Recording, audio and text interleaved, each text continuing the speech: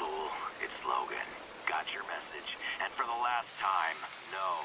You cannot take our Blackbird out for a joyride. Stop calling about it!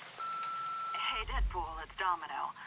So, I got another contract for you if you're interested. The coin is good, so just let me know. Oh, and regarding that other thing you texted me about, I can't. I mean, it was just supposed to be that one time, and anyway, just call me.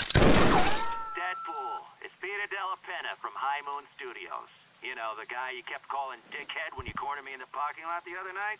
Anyway, looked over your proposal. Not gonna pretend I understand any of it, but the answer is no.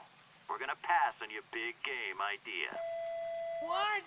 He said no? That was our chance to be in our own video game. Maybe we shouldn't have written the proposal in crayon. Relax. You know he's gonna call back.